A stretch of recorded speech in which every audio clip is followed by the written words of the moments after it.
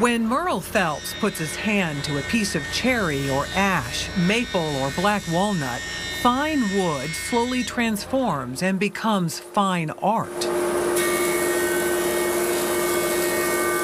Flattening, shaping, carving, and smoothing, the expert woodworker designs and creates masterpieces.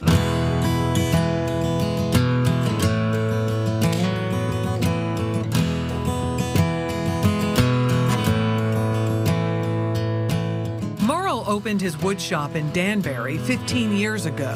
He spent 35 years working as a carpenter, building what others asked. He wanted the freedom to create his own pieces. I always liked fine woodworking and stuff like that. And I was looking at a magazine and said, I really want to do that.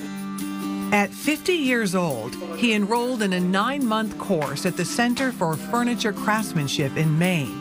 It was where he handcrafted this Chinese coffer, one of his most prized pieces. Making these was a bear. Unique angles and hand-carved motifs, just a few of the cabinet's special touches. If you open up the door, this lifts up, and that's the hinge.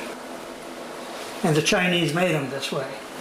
They didn't use any glue. He poured 700 hours into this gem, most of it hewn from cherry. Inside the drawers, something special. I'd never seen courtesan sycamore before at that time, but the teacher told us always put something really nice inside, so it's a surprise when people open it up. The cabinet won Best in Show in 2023 at the Guild of New Hampshire Woodworkers' first annual New England competition. Another treasure, this arched desk. It's my own design. Legendary furniture craftsman Jerry Osgood taught Myrl a straight line was a wasted opportunity. So I try to put some curves into some of the stuff I do. I'm not as good as him, not by any means, but you know, it makes a piece more interesting if it's got some curves to it. Myrl was tasked with creating a desk using wood he had on hand. He's got a little mahogany, black walnut, ash. The interior, I was trying to use pieces, and you can see the lighter wood there. That's actually butternut. I had some butternut kicking around, so I used that.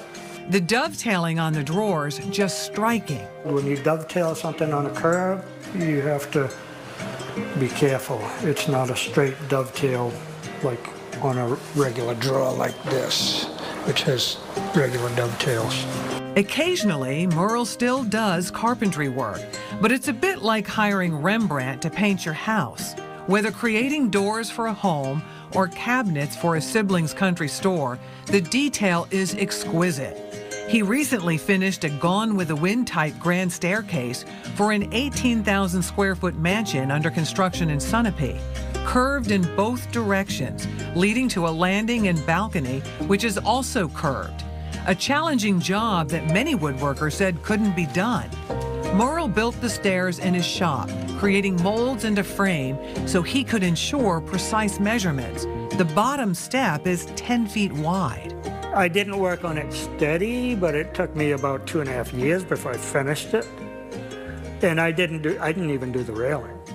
This chest has got to be the fanciest toolbox in the shed. It's made out of century-old fir, wood that would have otherwise been tossed during a friend's home remodeling. I couldn't see throwing it away because, I mean, this is old growth fir. It's not fir from nowadays, which would have wider strips, whereas this is pretty tight. Trays and drawers just too pretty to fill with dirty, dusty tools. No two pieces are alike. Myrl's making a dining table out of this huge tree root. This is unbelievable. What kind of wood is this? It's some sort of cedar. I'm not exactly sure. He used a router for hours and hours to make the bottom flat, then flipped it over and did the same to the top so a piece of glass can fit over it. Myrl plans to make matching benches with these curved pieces of live edge wood. Wow, what a conversation piece. Live edge wood is hip now. So are other pieces with wood imperfections. Nowadays, they're promoting knots and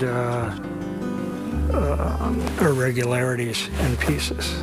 You know, like the live edge tables, the river tables, you know, with the epoxy going down through it, that kind of stuff. So essentially, they're making a market out of stuff they never could sell before.